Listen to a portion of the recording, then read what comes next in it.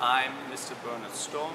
I'm from Germany. I teach in a secondary school called Neues Gymnasium in Oldenburg, in the northern part of Germany.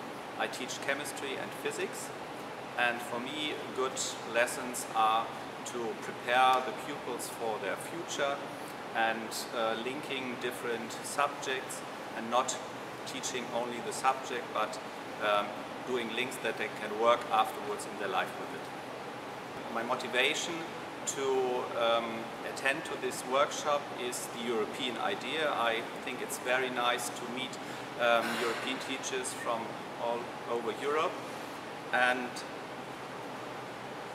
it's an exchange outside the school, and I really like to meet other ideas of teaching. Base topics are very interesting to pupils, and I think it's very motivating to the pupils to do the normal lessons, but making it in the context of space. And I like it really that space topics are done, or space makes solutions in space that really help to solve problems on Earth. That's a very important thing.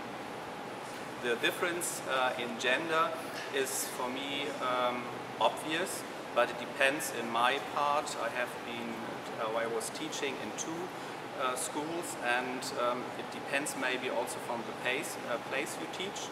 In former times I was teaching on a more landscape or more rural school, and there was more acceptance for science teaching. So I think it's also the surroundings from girls to go to the STEM subjects. Normally I don't make a difference, but I think all what you do in good things for girls are also good things for boys, but not in the reverse observation.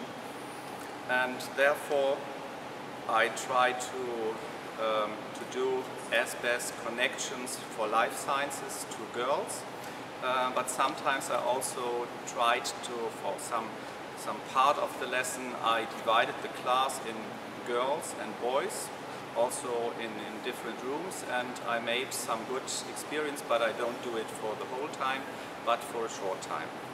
I think the most important level to teach students is about secondary school, primary school also, but I think it's not so important. In the beginning of secondary school you can really find many pupils to be enthusiastic about experiments.